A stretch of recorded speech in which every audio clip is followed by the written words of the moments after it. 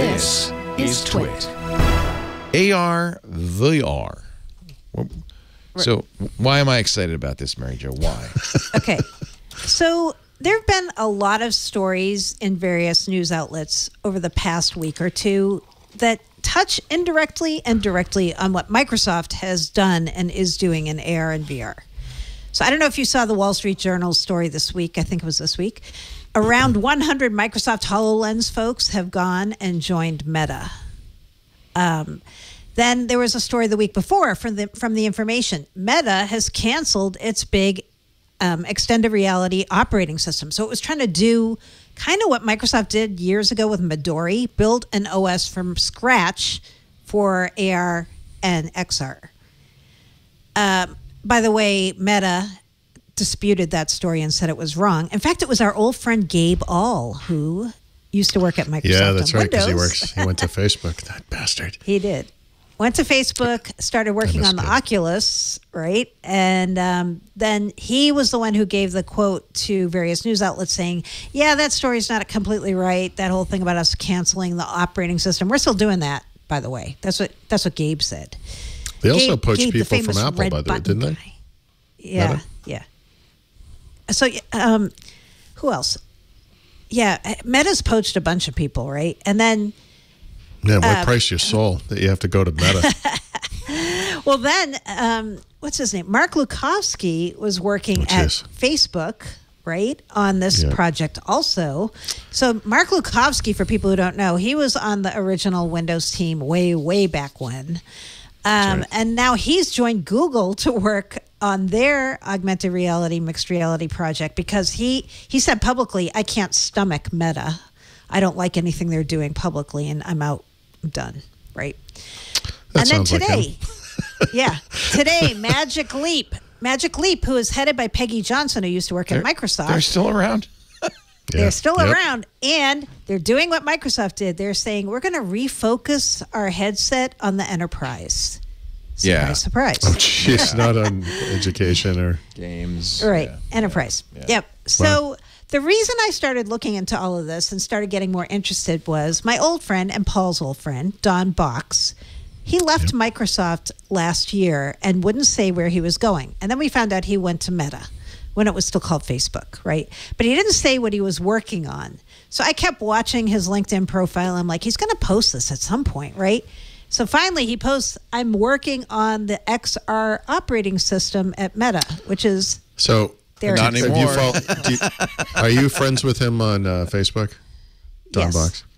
So you must have seen his 117 posts about MacBook Pro and... I did. You know, blah, blah, blah, whatever. How much he loves it? Yeah, he does love it. Yeah. Don Box is a genius. Well, I just straight up is a genius. There you go. No, he is a genius.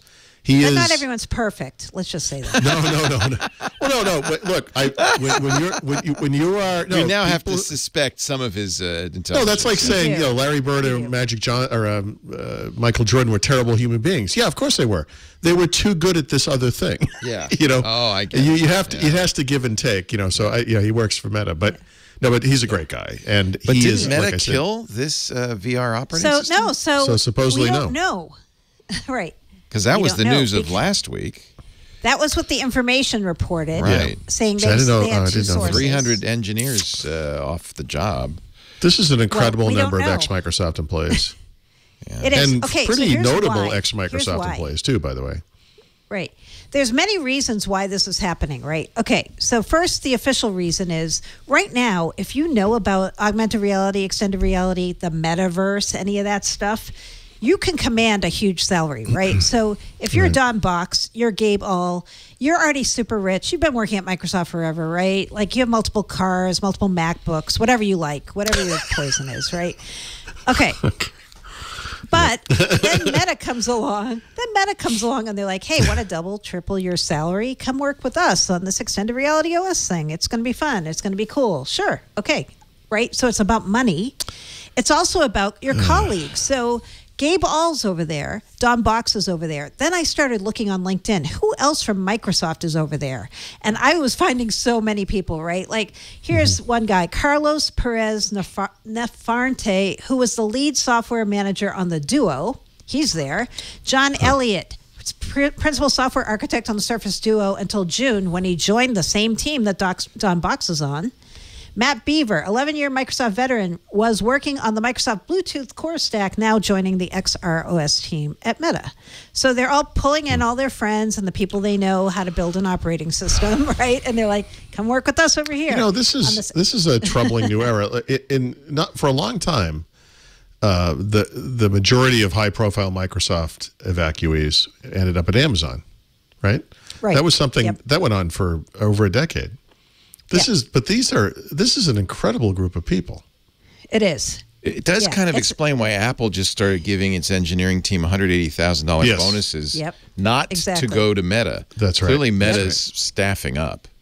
They are. And that's why I'm a little bit suspicious on that information story. The information does great work, and they have great sources. But I'm like, you know what? The way Gabe All answered that makes me think they may have killed some part of the project, but the project is going on. Or maybe it was disinformation. It could be. They should call it the disinformation now. Wow. Whoa. No, what? I mean, usually if you parse the way people answer these kind of stories when they're denying them, you look and it's like, we're not completely denying it, right? But we're denying that it's as severe. There's the non-denial denial. Exactly. And you're good at this. This is your Microsoft skill. hasn't killed Windows 10X, according to the official company line. Right. Okay, here's another reason all these Microsoft people are going to Facebook. The part of Facebook, Meta, that's working on this operating system that they're building from scratch, if it still is a project, is called Facebook Reality Labs Research. You know where one of their main outposts is? Redmond, Washington. I was going to say it has to be Redmond. Right. So, okay, you're working at Microsoft. You're like, you know what? I like my job. I'm kind of bored. Who else is in Redmond? Oh, these guys. This is, all right, so tech companies have always done this kind of thing. Microsoft has always had offices in Silicon Valley, which a lot of people probably don't know about.